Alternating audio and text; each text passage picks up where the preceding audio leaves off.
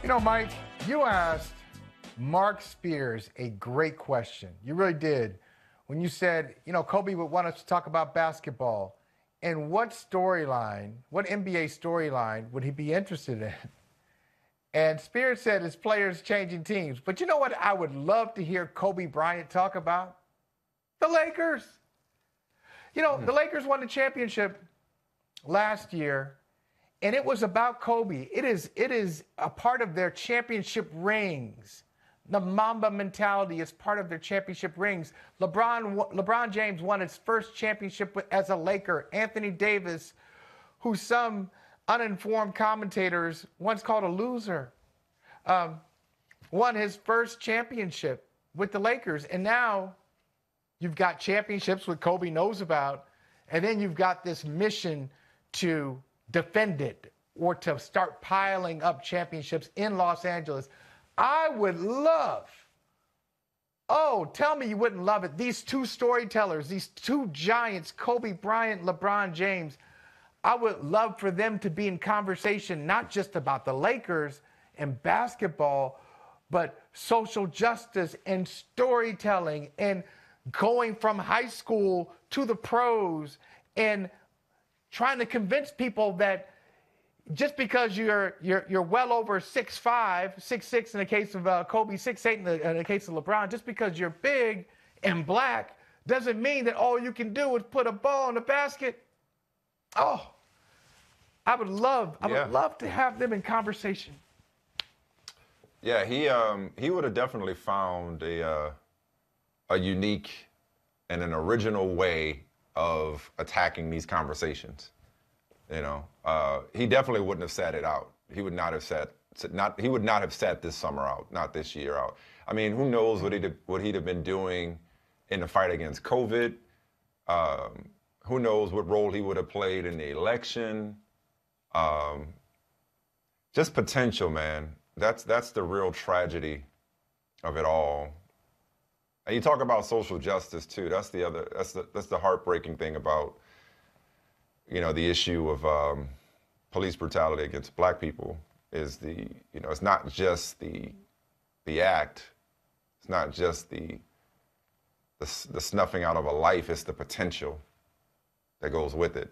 It's like, right, that's right. You know, what could that young man or woman have been? What could they have done? Or what could the next generation that they produced have done? We just never know. And so with Kobe and Gigi in particular, like Gigi, man, like, you know, I look at Savannah, again, same age. And there isn't anything Savannah can't do. She has gifts that I can't even comprehend, that only came from God. They ain't come from me. They may come from my mother, too. I was going to say, there's a mom. There's mom in it. Yeah, it came from my mom. All the good stuff came from my mom. Her bad habits came from me. But I just think about Gigi and what she could have been, and not just with her own talent and her own drive, but where he was going to push her and where he was going to guide her. One of my favorite videos, and you know, it's played a lot today, is when they're courtside and he's just educating her and informing her on the game, or just pointing out the game, and I'm just like, oh my God, like that's the kind of relationship you want to have. That's the kind of conversation you want to talk about. Being in conversation, you want to be in conversation when you have your daughter's attention. You know, I like to say all the time, that fathers, you know, we're responsible for how our sons treat women, how they view women, and we're responsible for how our daughters expect to be viewed and demand to be viewed and treated by men. Mm-hmm. You know, we have just this awesome responsibility, and he seemed to really embrace that. I mean, just think about, you know, and I mentioned Elle Duncan earlier. She's a good friend of mine, SportsCenter anchor, and we talked just the other day. I mean, she told the amazing story of their backstage conversation at Upfronts in New York City that went viral, and it spawned Girl Dad. And think about how Girl Dad is just part of the lexicon now. It's just like a common phrase. And how so many people leaned into the notion of being a girl dad. That's from Kobe. He inspired fathers. You know? Yeah, so, I mean, Mamba mentality is just, it's transcended. It has transcended what it was initially about and become just universal. It's universal. It's like you can have a Mamba mentality when it comes to being a parent. You know, when it comes to being anything that you're devoting yourself to. You know, so I don't know, man. I think the dude's incredible, and I'm telling you, I think I wanted to tell you this before. Sorry, we were talking about another subject a few weeks ago. Remember I told you I was gonna tell you a story about Kobe. We're talking about acquired tastes. I'm telling you, man, like I did not dig Kobe as a commentator. I did not dig Kobe. I was, you know, like the hero ball and the shoot first and ask questions later, and you know, it just I didn't appreciate his game the way that I should, or the way that I should have. And maybe it got to do with the fact that he became older and lovable and wiser, and in his old age, he became this elder statesman, and again, this ambassador, and this evangelist, as Vinny Goodwill called him. Maybe that's what it was. I don't know. Maybe I got older and I finally got hip. But that feels like such a distant memory. I don't even remember those days. I don't remember the days of criticizing Kobe. You know, it's so weird to look back on that and be like, man, like, what was I thinking? You know, it's like, I don't know. Maybe I don't know. But we're here now, and so I'm sorry. What were you about? No. I was going to say, to your Mamba mentality point, the great thing about it is it's Mamba mentality. So it's not, hey, when you go out on the court, make sure you can cross the guy over, make sure you can go left or right. It has nothing to do with basketball. It does and it doesn't. So you can use that Mamba mentality on anything that you do, or you can use that approach. And so I think that's why it's resonating like this. You know, we've lost basketball. We've lost great athletes in the last 12 months. It's staggering. The great athletes that we've lost across a number of sports. You know, you think about, we just lost Hank Aaron, and just like so many great baseball Hall of Famers. There's like so many great athletes who have passed. But what stands out about Kobe, I think part of it was playing in Los Angeles, clearly, you know, playing for the Los Angeles Lakers and being a champion. But it is doing all those other things away from basketball that really capture people, jump out to people. And the reason I said I really would like to hear a conversation between LeBron James and Kobe Bryant, because that's a lot of experience. And I actually think that one activated the other. I mean, they're from different eras, and they played at the same time, but they're from different eras. You know, Kobe's this rookie in 1996, and LeBron is still 7 years away from playing his first NBA game. Yeah. So Kobe's era was really, he was getting in with Michael. That was that type of, the way that it was a type of basketball. The type of basketball was different. The type of basketball commentary from basketball players was different. It wasn't like this. I think Kobe's approach, I think he sparked LeBron. And now LeBron is that guy that we're talking about. LeBron is that, hey, I'm growing into my voice. I got a story to tell. Yeah. There's so much more than basketball. Don't try to define me here. But I think Kobe pushed him there. Well, it's interesting. And I would love to hear them talk about it. I mean, on the court, I love his take. I love his take on the Clippers.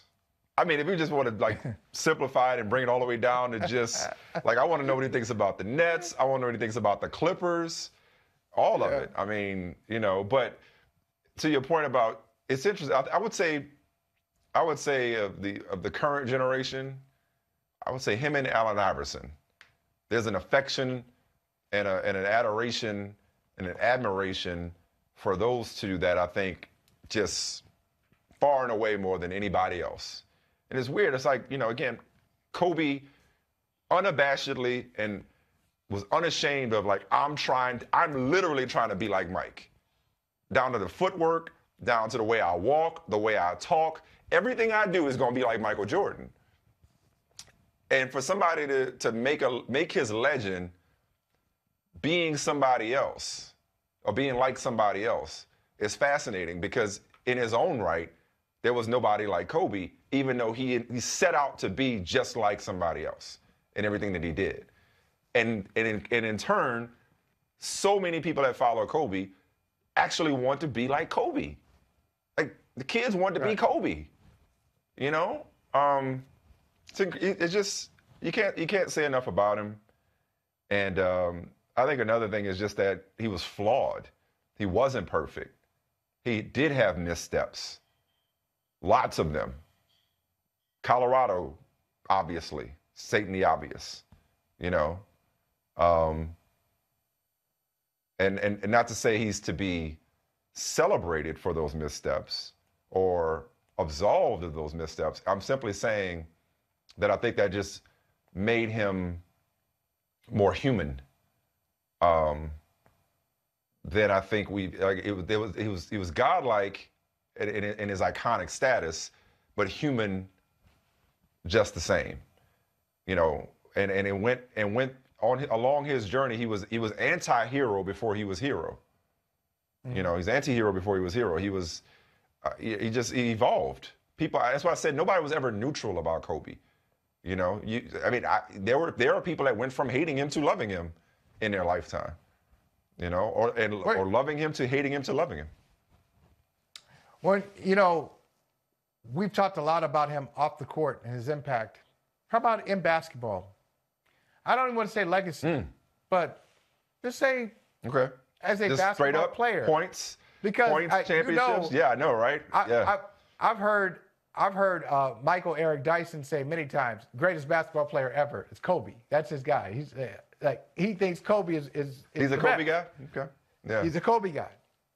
Yeah. Now I know that is maybe that's a popular thing in LA, but outside of as you go, you know, east of Los Angeles, the more you keep coming east of LA, I think it's probably more an MJ LeBron crowd. I don't know. But did you ever look at Kobe that way? Do you look at him that way now and say he's like, do you rank him in your all-time top 5? Is he number 2? Is he number 6? Like, how do you look at him as a player? No, I got you. Man, oh man. You know, it's funny you say that because whenever we talked, and by we I mean media, whenever we talked about LeBron versus MJ, I always loved the people, I sincerely loved the people who would jump in and be like, wait, how y'all just skipping over Kobe? Like, y'all just skipping over Kobe Bryant. And that's with apologies to Kareem Abdul-Jabbar or even Bill Russell if you prefer.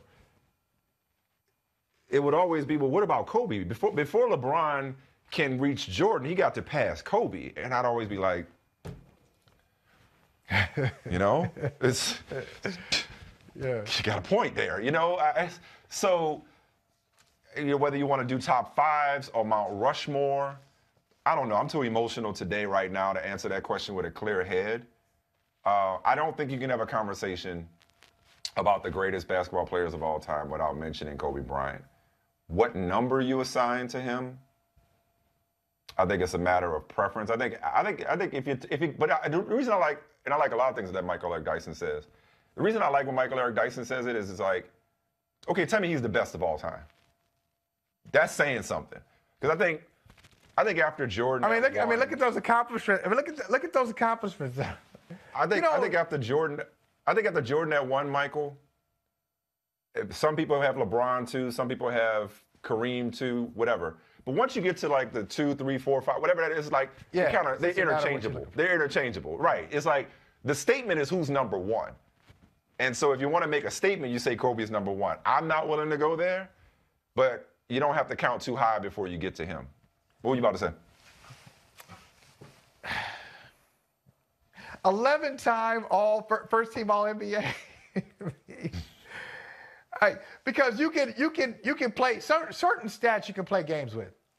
So when a guy has a bunch of all-star appearances, I kind of shrug at that. All right, so you got like 12 all-star appearances, 15. That can mean a lot of things. I'm not sure that tells the story.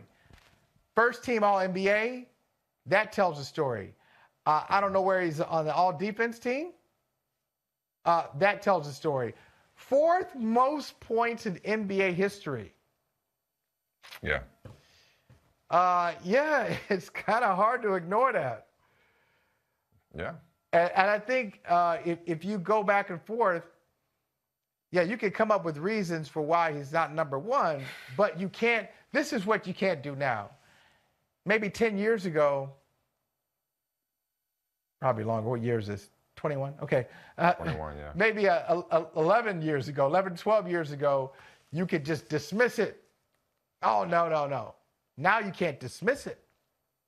You look at the accomplishments and the championships, because for a while he wasn't getting the due that he deserved because Shaq had left. And he 12-time all-defensive team.